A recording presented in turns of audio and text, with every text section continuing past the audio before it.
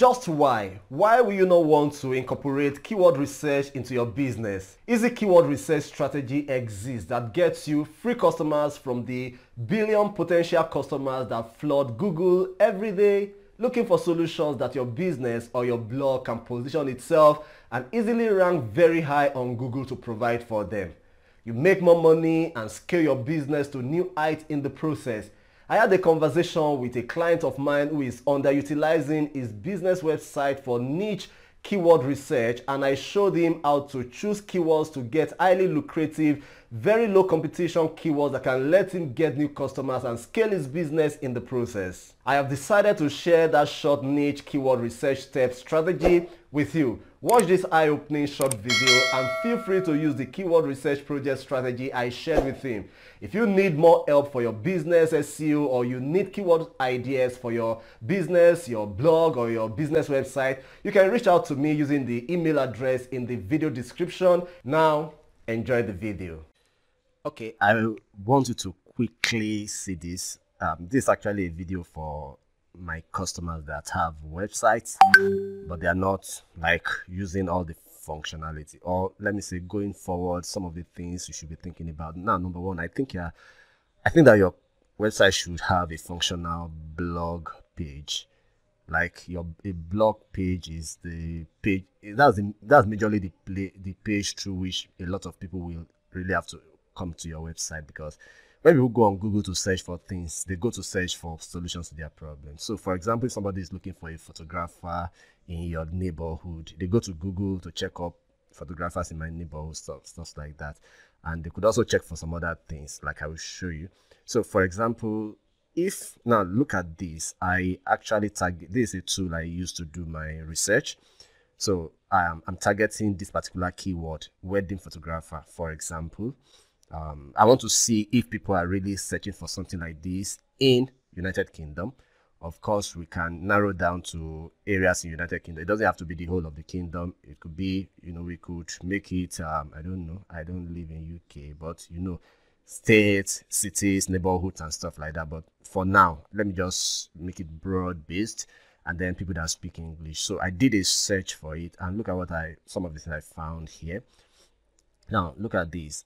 People are looking for wedding photographer near me in UK. About the volume of people who search for keyword like this on Google every month is roughly about 6,600. And here, this SD means how difficult it is for your website to come up when people search for this keyword specifically. Now, any SD that appears green here shows that it's very easy to pop up. It's easy. While the ones that are from 35 to 100, they are a little bit more difficult. As the number goes up, the more difficult it gets. Okay, but the whole idea for new website owners is to target keywords that have this green color, because this green color tells you that it's easy to rank for. These keywords are easy to rank for.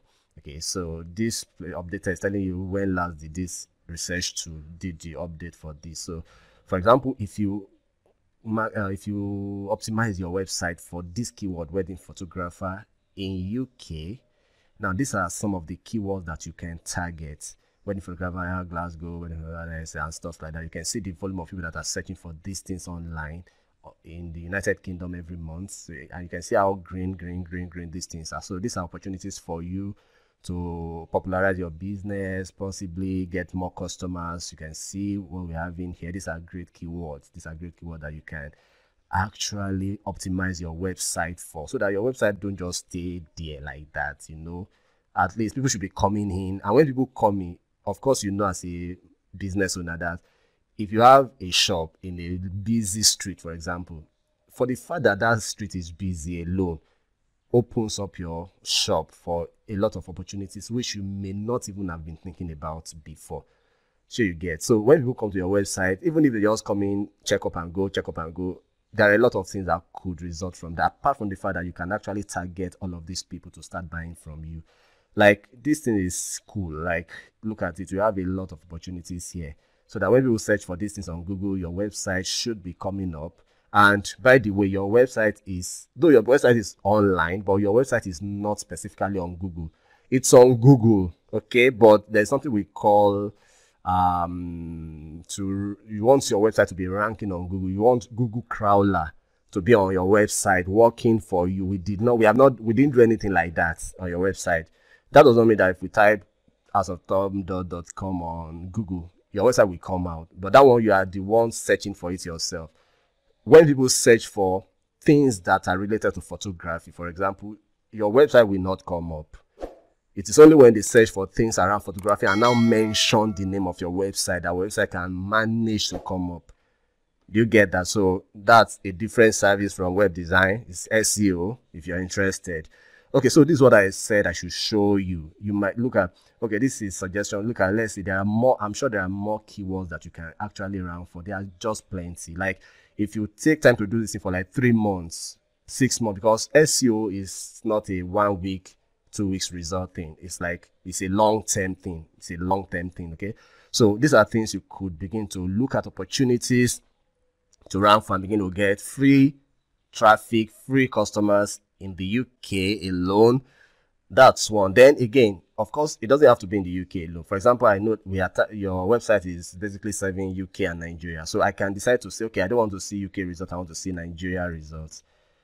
For example, of course, again, you can say hey, you can see now back, you can see here, you can really narrow down. If it's only Lagos you want, if it's only, you can see what I'm trying to say. But here, let's just target the whole of Nigeria and research again. Okay, so if I scroll down, so you can see for Nigeria, okay, Nigeria is, you can see it's smaller, the volume is smaller, but then the search difficulty is also smaller. Okay, this is for Nigeria.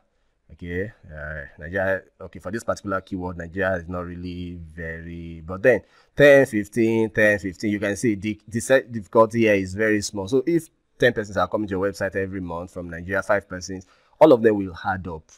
Okay, they will add up. And then another thing you need to know is that this is just for wedding photographer. I can decide that I want to do for, let me use, let's say, which one to do it? Portraits.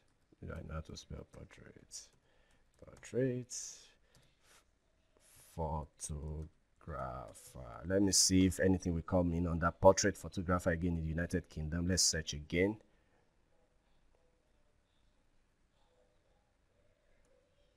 Okay. All right. So this is this is again for portrait photographer in London. You can see here there are about 1,000 persons searching for this keyword on Google every month in London. We're not talking about CPC and this one now. Look at it. The search difficulty is 27. Very easy to rank for. Okay. So portrait photography studio. So these are opportunities for portrait photography types and stuff like that. Okay, so we can do for all the keywords that are related to the kind of service that you render: portrait photography, wedding photographer, which other one, landscape photographer, and all those things. You can pack your website with those keywords so that when people are searching for those kind of things on Google, your website can shoot up.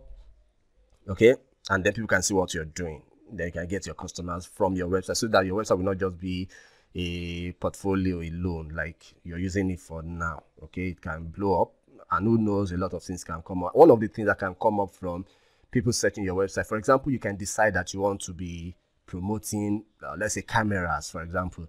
So if people are coming to your website, if you're promoting cameras on your website, people could read about those cameras, and then you could open maybe an affiliate link with Amazon, for example, so that when you recommend a camera to them, when they go to Amazon to buy the camera from your website, you get affiliate commissions on it and stuff like that. That's another thing you can do when people are coming to your website. So I just said I should at least inform you about this. Who knows, you might need it and you may not need it, but it's my responsibility to let you know about it, so that at least you can know that something like this is existing. All right, thank you. Easy, right? Try this keyword research strategy and watch how you get flood of free customers to your business in the next few weeks. If you want me to help you with your business SEO, your business website to rank on Google, or you just need keyword ideas for your website, send me a mail using the email address in the video description, and of course, I will be willing to help you. Thank you, and I'll see you in the next one.